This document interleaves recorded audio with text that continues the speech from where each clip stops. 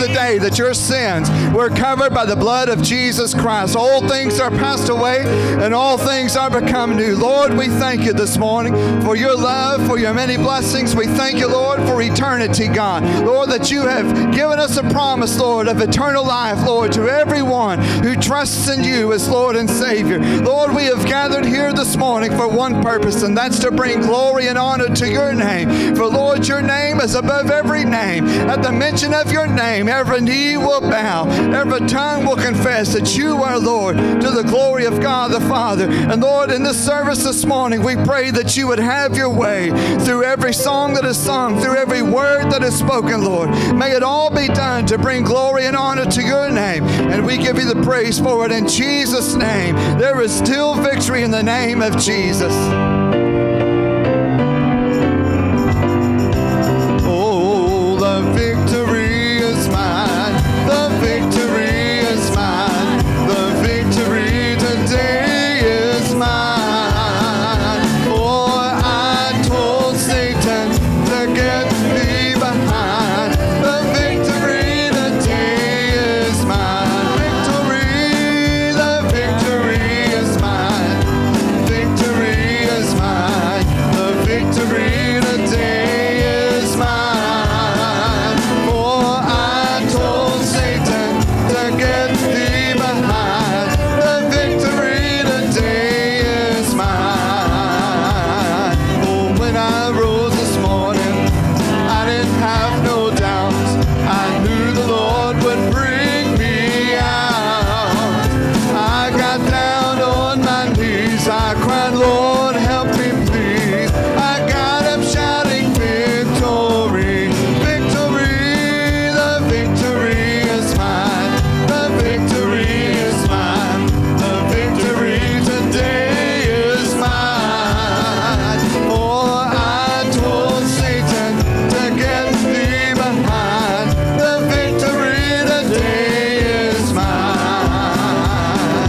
Oh, when I rose this morning, I didn't have no doubts. I knew the Lord would bring me out. I got down on my knees. I cried, Lord, help me, please. I got up shouting victory. The victory is mine. The victory is mine. The victory today is mine. For I told Satan to get thee behind. The victory today is mine. Oh, the joy is mine. The joy is mine. The joy today is mine. For I told Satan to get thee behind. The joy today is mine. Victory, the victory is mine. Victory is mine. The victory today is mine. For I told Satan to get thee behind.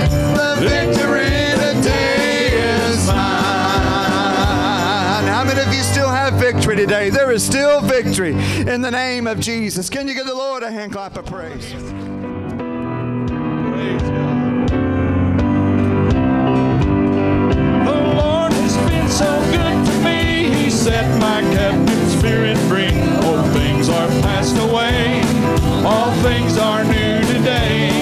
He gave me life to pass so dim. Oh, how I've changed since I found him. I'm in a new world since the Lord saved me.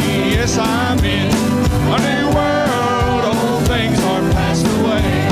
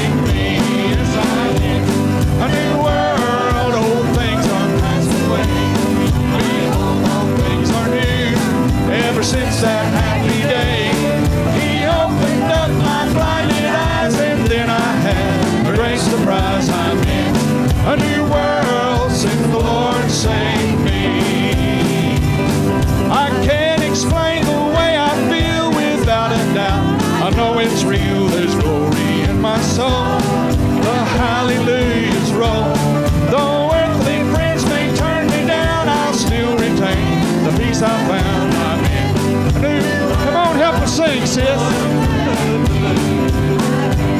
A new world since, oh yes, behold, all things are new. Ever since that happy day, opened up my blinded eyes, and then I had a great surprise. I'm in a new world since the Lord saved me. I can't explain the way I feel without a doubt. I know it's real, there's glory in my soul. The hallelujahs roll. Though earthly friends may turn me down, I'll still retain the peace I found. I'm in a new world since the Lord saved me. Yes, I'm in a new world. Old things are passed away. Behold, all things are new. Ever since that happy day, He opened up my blinded eyes, and then I had a great surprise. I'm in a new world since the Lord saved me. Hallelujah. We're in a new world since the Lord saved our soul. He's given us a new beginning, and it's because of the grace of God. Oh, grace, grace. Oh, God's grace. Grace that will pardon and cleanse within. Grace, grace. God's grace.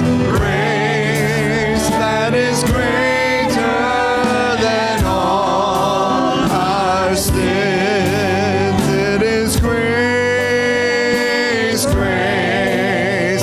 Oh, God's grace. Grace that is pardon and cleanse within.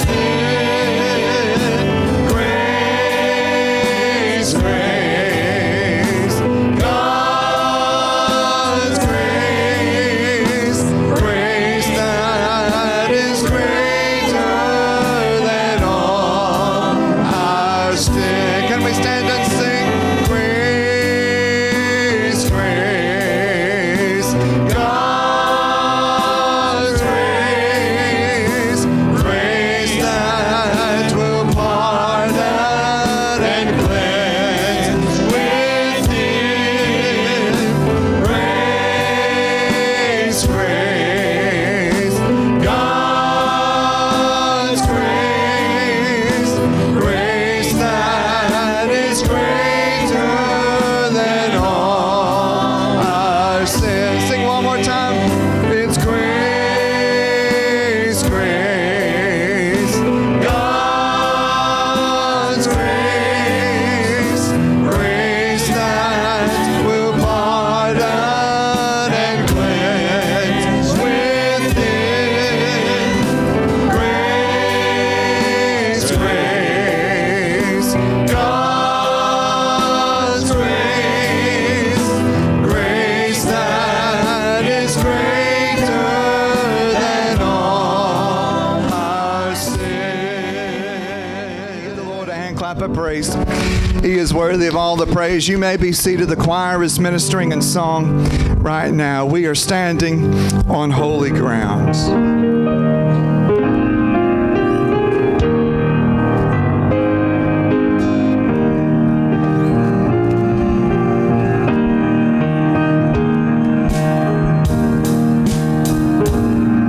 As I walk through the door, I sensed His presence, and I knew this was a place where love abounds. For this is the temple Jehovah God abides here, and we are standing in His presence on holy ground. Sing it, choir. We are standing on holy ground. Oh, we are standing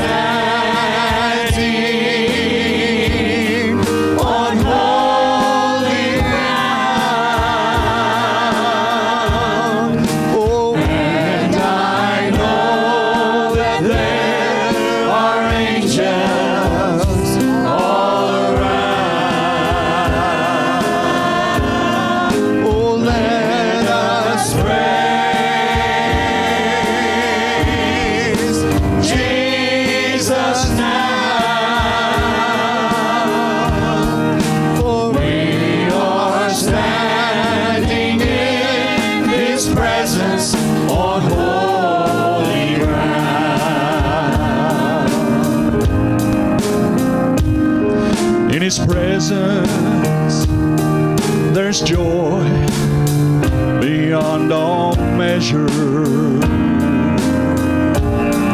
And at His feet, sweet peace of mind can still be found. If you have a need, I know He has the answer. Just reach out and claim it, for we are standing on holy ground. We are standing on holy ground. Oh, we are standing on holy ground. Oh, and I know that there are angels all around. Oh, let us praise Jesus now, for we are standing in His presence on holy ground. We stand across the sanctuary and sing together. Oh, we are standing on holy ground. And I know that there are angels all around. Let us praise Jesus now. Let us praise Jesus now. Standing in His presence. We are standing in His presence on holy ground. Sing it one more time, just the voices. Oh, we are standing on holy ground. And I know that there are angels all around. Oh, let us praise Jesus now, for He is worthy of the praise. We are standing in His presence on holy ground. Sing it one more time. We are standing. Oh, we are standing, hallelujah, on holy ground. And I know that there are angels all around. Let us praise Jesus now. Let us praise Jesus now. Oh, we are standing in His presence, for we are standing in His presence.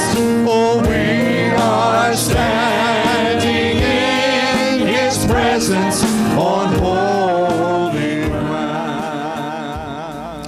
Would you stand, please, for the reading of God's Word? This morning we are in Matthew chapter 6. Matthew chapter 6, and I will be reading verse 5 through 13. Matthew chapter 6, verse 5 through 13, the Bible says, "And when thou prayest, thou shalt not be as the hypocrites are, for they love to pray standing in the synagogues and in the corners of the streets, that they may be seen of men. Verily I say unto you, they have their reward. But thou, when thou prayest, enter into thy closet. And when thou hast shut thy door, pray to thy Father which is in secret. And thy Father which seeth in secret shall reward thee openly. But when ye pray, use not vain repetitions, as the heathen do, for they think that they shall be heard for their much speaking. Be not ye therefore like unto them, for your Father knoweth what things ye have need of before ye ask him. After this manner therefore pray ye, Our Father which art in heaven, hallowed be thy name. Thy kingdom come, thy will be done in earth as it is in heaven. Give us this day our daily bread, and forgive us our debts, as we forgive our debtors. And lead us not into temptation, but deliver us from evil. For thine is the kingdom, and the power, and the glory forever. Amen. Would you lift your hands toward heaven one more time, and let's pray for his anointing upon this message. Father, in Jesus' name, we come before you this morning. We ask, God, that you will open up our heart and our ear, Lord, to receive your word, to receive your message of truth. Lord, that you would speak to our hearts, Lord, that our lives may be changed forever, Lord, by the power of your Spirit around these altars. And we give you praise for it in Jesus' name. Amen and amen. God bless you. You may be seated. This morning is my fifth message in the series entitled The Power of Prayer. And as I have been preaching over these last several weeks, I believe that prayer is essential to our church. I believe prayer is essential to our everyday life, because when people pray according to the will of God and according to the Word of God, those prayers have the power to move the hand that has created this world and everything that is within it. Over the course of about 8 weeks, I am preaching on the subject of prayer. Different areas in our life and in our church where prayer is important. Already I have talked to you about the subject of praying with other people, praying in agreement, prayer for salvation. 2 weeks ago, I preached on the subject of prayer for laborers in the field. And later in this series of messages, I will be talking about the prayer for healing, the prayer for anointing of the Holy Spirit, and the prayer for deliverance. But this morning, with the Holy Spirit's help, I want to preach to you on the subject of the prayer for lost souls. By a show of hands, how many of you are praying for a lost loved one, that God would bring healing into their lives? Nearly every hand in the sanctuary went up at that question. I want to share with you a story this morning from the Gospel of Luke about a rich man who died and went to hell. And although he was spending eternity in hell, this same individual had a burden and an anguishing prayer for lost souls to be saved, because he did not want them to come to that horrible, dreadful place that the Word of God calls hell.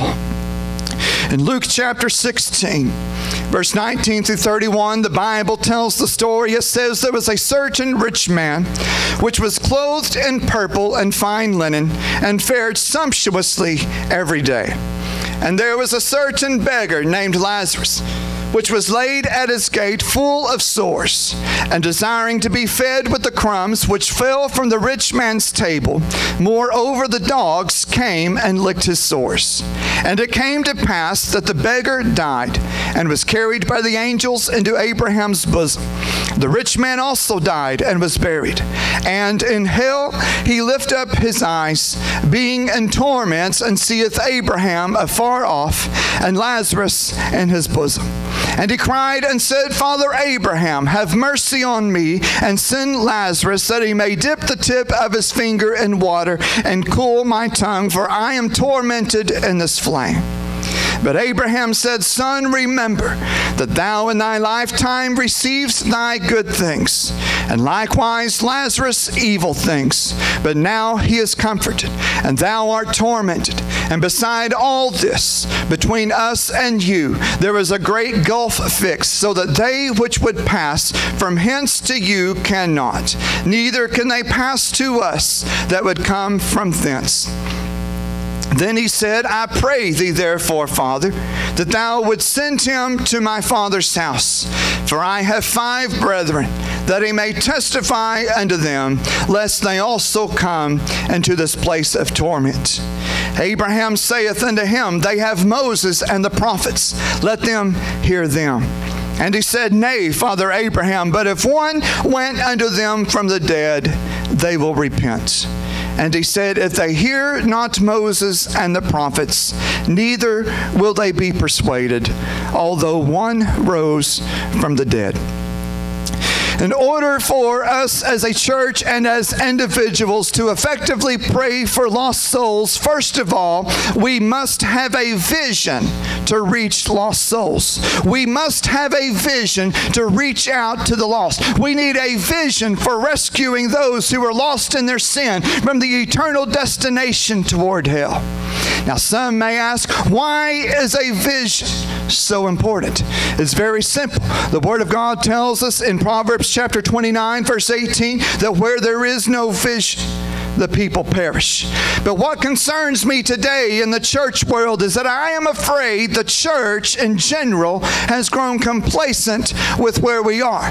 Now, I understand that today we are in the midst of a pandemic and there is a lot of sickness going on in the community and around the state and nation, and we must be careful in our outreach efforts. But church, at the same time, we must find a way to get this gospel message outside of the four walls of this sanctuary, to get this gospel out so that people will hear the truth of God's word, that a change will be made in their life, that the people will come to know Jesus Christ as Lord and Savior, that the Lord will add to the church daily the souls that are being saved through the convicting power of the Holy Spirit.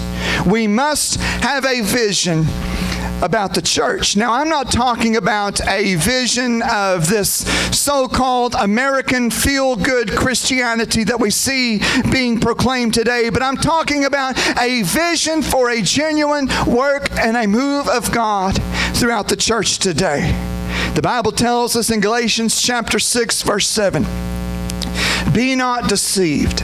God is not mocked. For whatsoever a man soweth, that shall he also reap. In this day and age, there is a message of carnal Christianity. This message is deceiving people by the thousand and possibly the millions. And a majority of people today who claim to be a Christian have not even repented of their sin. They've not even turned away from their sinful lifestyle. They have not considered to repent of their sin and accept Jesus Christ as Lord and Savior. They're standing on sinking sand, and they become such an easy prey to the snares of the enemy, and they're caught up to believing this message of false carnality, and it's made our way into our churches and into our church pulpits.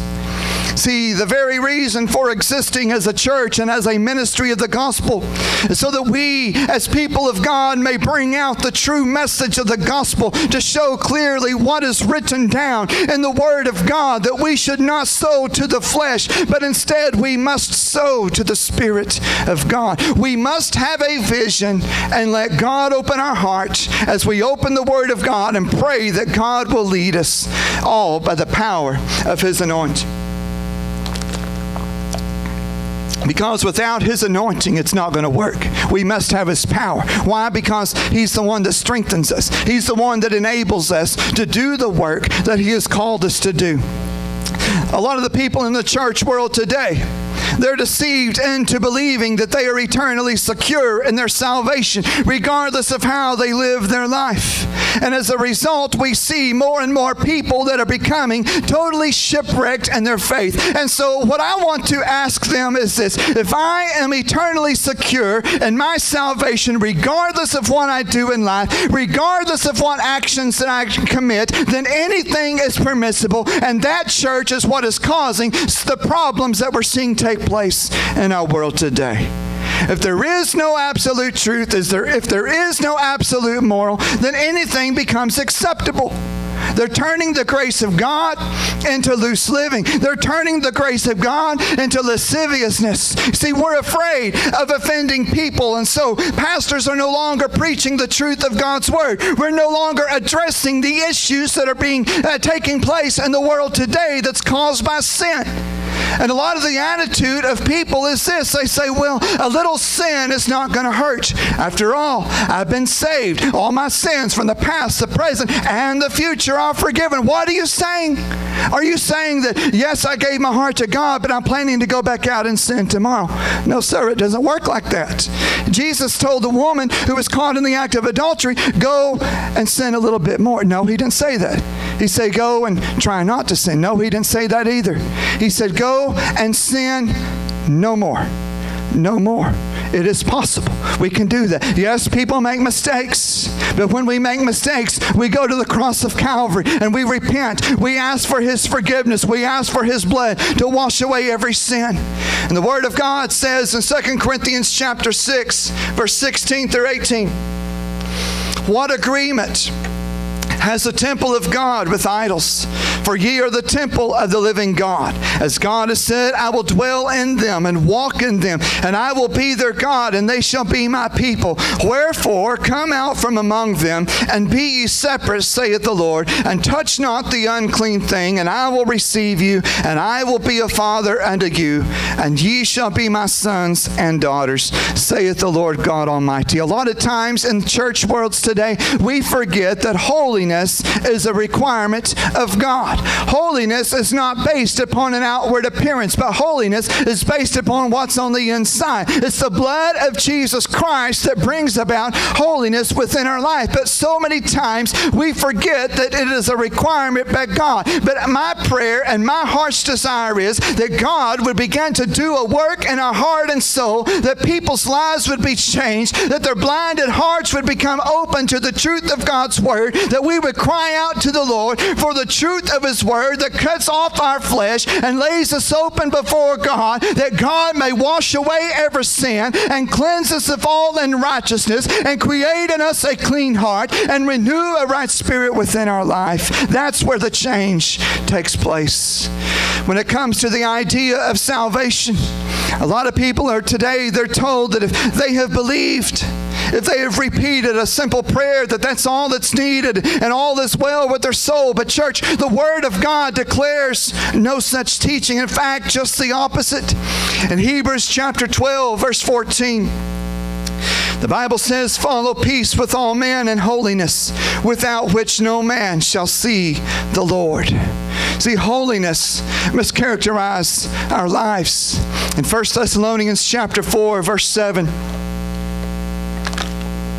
the Bible says, for God has not called us unto uncleanness, but unto holiness. In Ephesians chapter 1, verse 4, according as he has chosen us in him before the foundation of the world, that we should be holy and without blame before him in love. And again in 2 Timothy chapter 1, verse 8, be not thou therefore ashamed of the testimony of our Lord, nor of me his prisoner, but be thou partaker in the afflictions of the gospel according to the power of God. When you look at 1 Peter chapter 1, verse 14 through 16, he says, as obedient children, not fashioning yourselves according to the former lust of your ignorance, but as he which has called you is holy, so be ye holy in all manner of conversation, because it is written, be ye holy, for I am holy. Church, that's the message that the Word of God has been trying to proclaim to the church for over 2,000 years. Whatever you did in the past, it makes no difference. Whatever your lifestyle was before you came to know the Lord Jesus Christ, it makes no difference. Why? Because God is no respecter of person. He's not going to treat one individual with a particular past any different than someone else. But when God makes a change in your life, he will cleanse you of all unrighteousness. And you have a decision to make, that you're going to walk away from that old lifestyle, that you're going to flee the lustful relationship, that you're going to flee from the things of this world, that you're going to put away your alcohol, you're going to put away your smoking, you're going to put away your illicit lifestyle, you're going to surrender your will to the glorious gospel of Jesus Christ. And when God makes a change, he does what no other power in this earth can do. He can turn a sinner into a saint. He can raise you up out of sin and give you everlasting life through the precious blood that he shed on the cross of Calvary. Don't be confused by the things that's going on in this world. Just because it is legal does not mean that the Word of God allows it. In Galatians chapter 6, the Bible gives us a warning from God concerning false teachings in this world. And God would have us to understand not to be deceived by the false message of carnality, no matter what is being said in this world today. In other words, whatever a man sows, that shall he also reap. If you sow to your flesh, you shall of the flesh reap corruption. It doesn't matter, church, how many professions of faith you have made in your life. It doesn't matter what church you go to or whether if you don't go to church at all. If your life has not been forgiven by the shed blood of Jesus Christ, you cannot enter into the gates of heaven. You cannot mock God. God is no respecter of persons. Every one of us, we must allow ourselves to be broken, to be mended, to be molded and reshaped according to the will and the Word of God. As we pray for lost souls to be saved, there must be some tears. There must be some agony. There must be some anguish.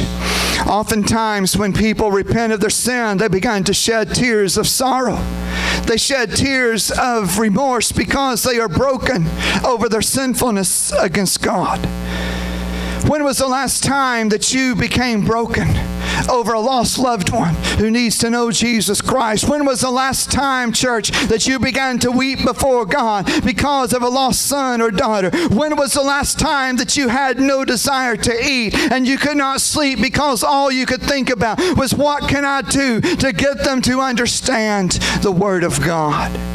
When was the last time that we began to weep and pray and fast and call into God in prayer over a lost soul? Brokenness always gets the attention of God. In Psalms chapter 51, verse 17, David prayed and said, "A broken and contrite heart, O God, thou wilt not despise." In other words, God's not going to ignore. If you come before God broken, if you come before God in agony, if you come before God in complete anguish and sorrow, God is not going to ignore you. He sees every tear that is shed. You see, there needs to be more than just a concern, but there needs to be a brokenness. There needs to be some anguish over people that we know that if they do not repent of their sin, if they do not get their life under the precious blood of Jesus Christ, they will spend eternity in hell. Do we really know the difference between being concerned and having anguish? When people are concerned, they have knowledge of the problem. When people are concerned, they may spend some time talking about the problem. When people are concerned, they may think about the problem quite often. When people are concerned, they may even pray about the problem if they have some time. But when there is some anguish, when your heart becomes broken about the issue, when there is some anguish, you begin to weep in agony before the Lord. When there is some anguish, you begin to spend some time in prayer and fasting, and you may go for days without food, and you're sacrificing your time and energy, and you keep on praying until you get an answer. You keep on praying until the answer comes through. See, when you have a concern about a lost individual, a lot of times we just put them on the church prayer list. When we have a concern about a lost soul, we may invite them to church. When we have a concern about them, we might talk to our pastor about that individual. But when you have a burdening anguish for a lost soul, you begin to lose your appetite. You begin to weep over their soul. You begin to cry. You begin to pray day and night. And you begin to fast. You begin to plead the blood of Jesus Christ upon their life. And you pray until you get the answer. You pray until you see them pray through. You pray until you can't pray anymore. And you say, God, I've done all I can do. I just pray, God, that you'll get their attention and draw them by the power of your spirits. What about concern versus anguish within the church?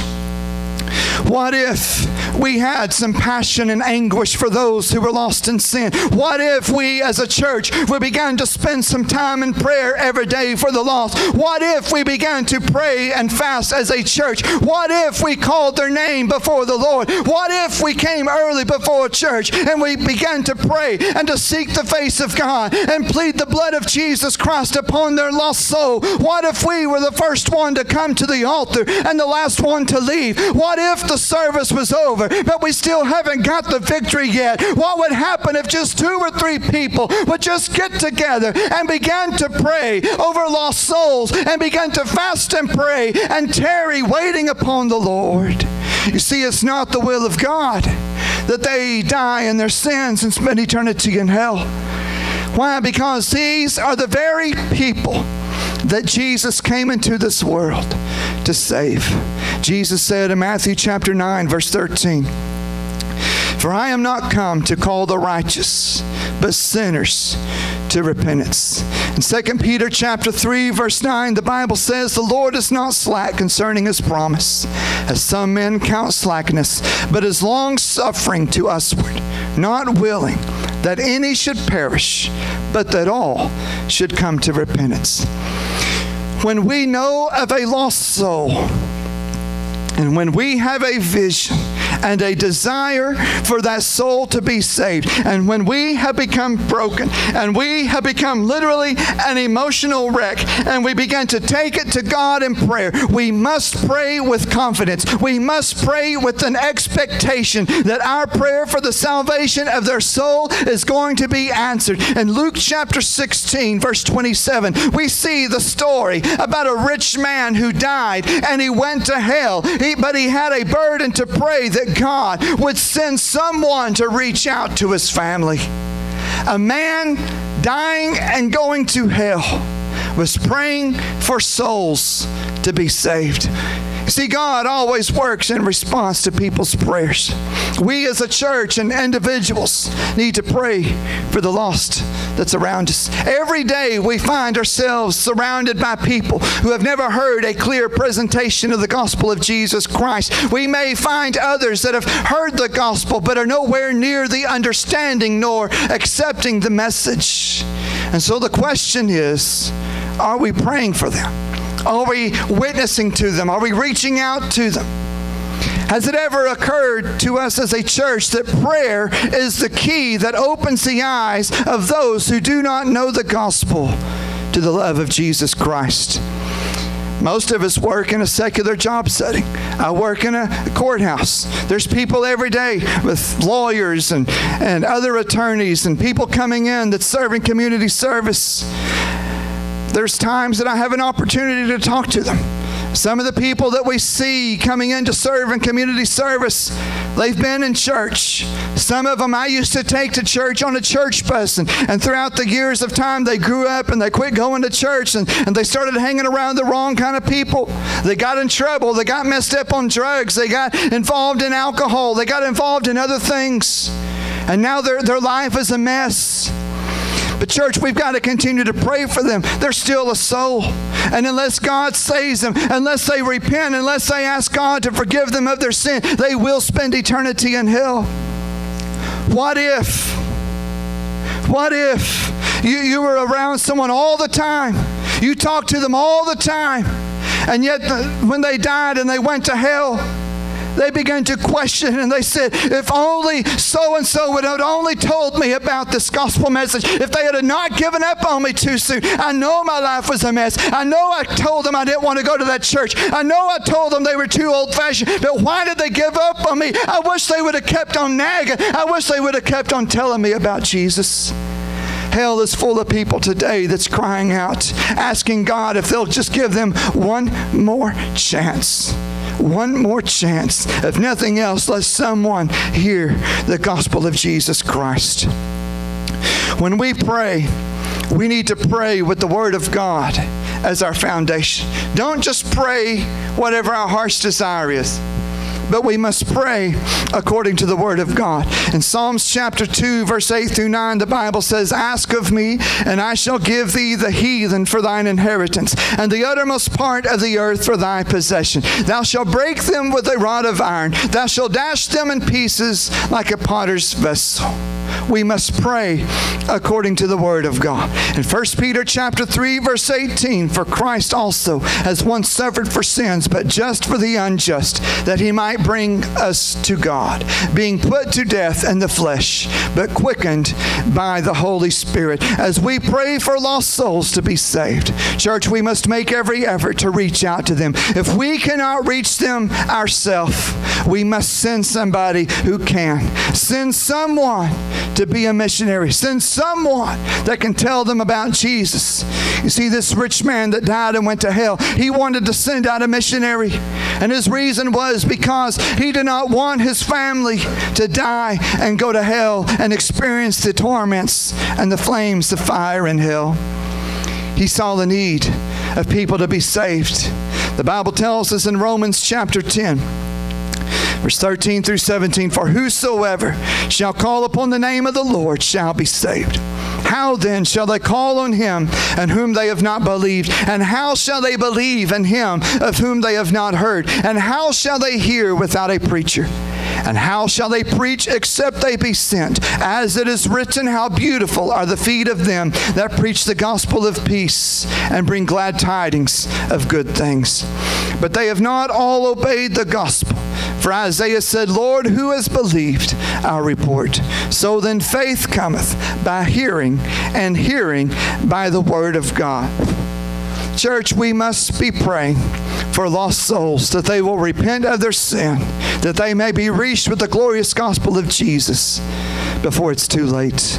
They must be made aware of the realities of eternity. They must be made to know without any doubt that there is a glorious place called heaven that is very real.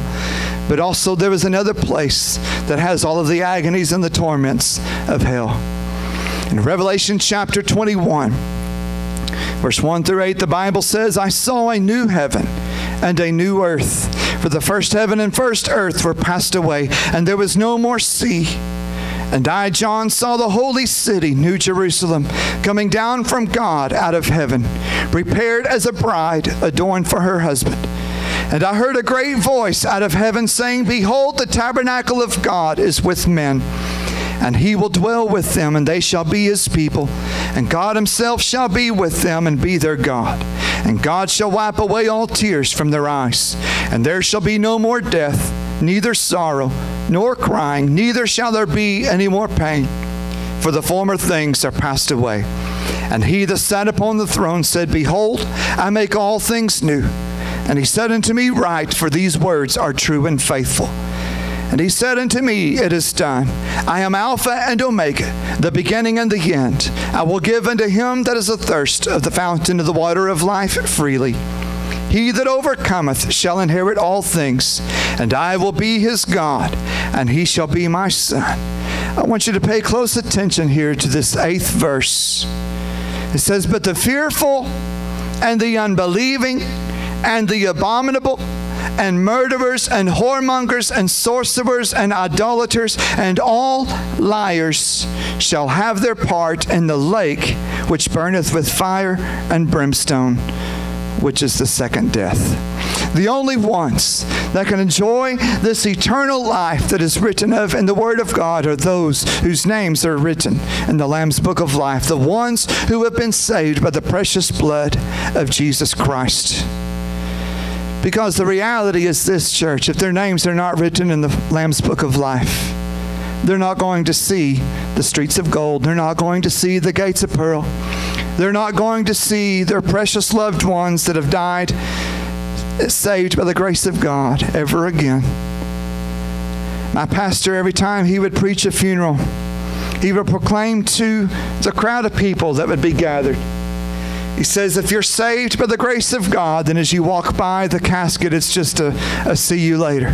It's just a so long until we meet again. But he also said a message to those who did not know Jesus Christ. He said, as you walk by this casket, take one long look at your loved one, because that's the last time you will ever see them. We must make people aware of the reality of eternity, that if they are not right with God, they will not spend eternity with Jesus Christ. We must continue to pray. We must continue to reach out. In Revelation chapter 20, verse 11 through 15, the Bible speaks about what takes place for those who do not know Jesus. And I saw a great white throne, and him that sat on it, from whose face the earth and heaven fled away, and there was found no place for them. And I saw the dead, small and great, stand before God. And the books were opened, and another book was opened, which is the book of life. And the dead were judged out of those things which were written in the books according to their works. And the sea gave up the dead which were in it. And death and hell delivered up the dead which were in them. And they were judged, every man according to their works. And death and hell were cast into the lake of fire. This is the second death. And whosoever was not found written in the book of life was cast into the lake of fire. There is going to be people from every generation, from every nationality, from every walk of life, from every language that will one day stand before Jesus Christ and want to enter into heaven. But they will be turned away. And the people are going to reply, but we have done many works in your name. We have been in your presence. And the Lord is going to say, I tell you, I know you not. Depart from me, you worker of iniquity. And the Bible says that those people will be cast into the lake of fire, the unquenchable fires of hell and eternal torment. They will be weeping, there will be wailing and gnashing of teeth. We must pray that people may be made aware of the reality of eternity. But church, when we pray and when we keep on fasting, when we keep on believing for God to bring people to an altar of prayer, when we continuously pray for the convicting power of the Holy Spirit to do a work in someone's life, when God answers your prayer, you have a responsibility. As in every circumstance, when God answers prayer, our responsibility to Him is to praise Him. When you have prayed for your lost loved one to repent, and the day finally comes when that prayer is answered, and God saves their soul by the precious blood of Jesus Christ, your responsibility, church, is to praise God and thank Him for bringing that individual to the cross of Calvary. I want to tell you, you've never seen a praise break until you see some mom or dad that's been praying for many years for God to save their son or daughter to come back to the cross of Calvary for their forgiveness of sin. You've never seen a praise break of an individual that God has literally snatched from the gates of hell as they repent of their sin, and God turns their heart and life around. Why? What's it going to do? It's going to put a song in your heart at the midnight hour. When God saves a soul from sin, that's a reason to shout about. That's a reason to rejoice. That's a reason to run for victory. That's a reason to leap for joy. When God sets a sinner free, the Bible says even the angels in heaven rejoice over one sinner that comes home to know Jesus. I wonder what would happen in the sanctuary this morning if we would begin to praise Him. I wonder what would happen today if we would just begin to praise God for what we're praying for. Have you ever thought about that? Praise Him for what you're praying for. What are we praying for? Some of us are praying for healing. Praise Him for that healing. You may have got a bad doctor's report this week. The doctor may have given you so much longer to live. The doctor may have said something about a family member of yours that your family member doesn't have much longer to live. And you're praying for God to bring healing. You're praying for God to bring deliverance. What you need to do is just begin to praise God anyhow. Praise Him for the prayer. What do we praise Him for? We praise Him that if we're praying for healing, we know in the Word of God, He was wounded for our transgressions. He was bruised for our iniquity. The chastisement of our peace was upon Him, and by His stripes we are healed. We praise Him for healing because in His Word He says we are healed. What else are we praying for? Some of us are praying that God would bring provision. Let's praise Him for that provision. We can praise Him for that promise. For our God shall supply all of our needs according to His riches and glory by Christ Jesus. And so, church, this morning, I'm talking to you about praying for the salvation of lost souls. So what we must begin to do is praise Him, because He is the Redeemer. He is the Savior. He is the one who came to give life, and life more abundantly. The Word of God says, let the redeemed of the Lord say so. Let the redeemed of the Lord say so. Let the redeemed of the Lord say so. Is anybody redeemed here this morning? Is anybody here redeemed this morning? I said, is anybody here redeemed? Are you redeemed? Are you excited about the grace of God? Are you encouraging someone else to come to know Jesus Christ? Can we stand across the sanctuary? Can we stand? I want to encourage you, church. We sometimes do not see the answer because we do not praise Him enough. I know that's a very bold statement, but it's true, and we know it. Sometimes we're praying, and all we want to do is we just say, Lord, well, this is my need, this is my circumstance, and we go back to our seat, and we don't praise Him. We go back, and we never lift up our hand. What would happen if someone would just stand to their feet and shout, Lord, I just want to thank You that the answer's on the way. I believe in Your word. I stand on that truth. I stand on that name that's above every name. I stand on that promise. I hold on to that promise in the name of Jesus. In the name of Jesus. Church, don't wait till God blesses. Praise Him now. Don't wait till He brings a healing. Praise Him now. Don't wait till He provides. Praise Him now. Praise Him now. We don't see the answer yet in the physical, but we see it by faith. The answer's on the way. We're going to praise God anyhow. We're going to leap for joy anyhow. We're going to run for the victory anyhow. Let the redeemed of the Lord say so. Hallelujah. Don't wait till the battle is over. Don't wait till the victory's won. Why? Listen to me. Listen.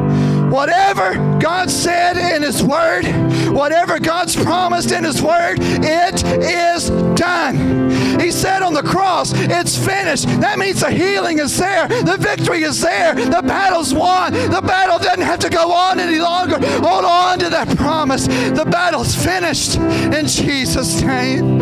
Hallelujah to Your name. Oh, we thank You, Jesus. We thank You, Jesus. We thank You, Lord. We stand on that promise. Church, can you lift your hands across the sanctuary? Let's just take some time and praise Him. Whatever need you're going through, if you want to come to the altar, if you want to stay at your seat, but praise Him. Call unto Him. He is worthy of the praise. He is worthy of the glory. He is worthy of the honor. If you need the baptism of the Holy Ghost, just begin to praise Him. Thank Him for that anointing. Thank Him for that power. If you need salvation, if you need God to wash away your sin, come to this altar and thank Him that forgiveness is yours in Jesus' name. Hallelujah. I believe the Holy Spirit is here this morning asking a question. Is there anybody here that has a reason to praise Me? Is there anybody here that remembers when I made provision for you? Will you open up your mouth and begin to praise My name? Is there anybody here that remembers when you had a bad doctor's report and I brought healing into your life? Do you remember what I did? Do you remember the healing? Would you open up your mouth and praise Him? Church, don't let someone else shout your praise. Don't let someone else steal your praise. Don't let some old rock of this world steal your praise. But it's time we shout unto God with a voice of triumph. It's time that we shout out with a voice of praise. Let the redeemed of the Lord say so. He has redeemed us by the power of God. Hallelujah to Your name. Hallelujah to Your name. Hallelujah to Your name. You worship God. Worship Him in spirit and in truth. He inhabits the praises of His people. He inhabits the praises of His people. What are you praying for? Do you have a lost loved one? Do you have a lost son or daughter that you want to see come to know Jesus Christ? Begin to praise God for salvation. Thank Him that the answer's on the way. Hallelujah.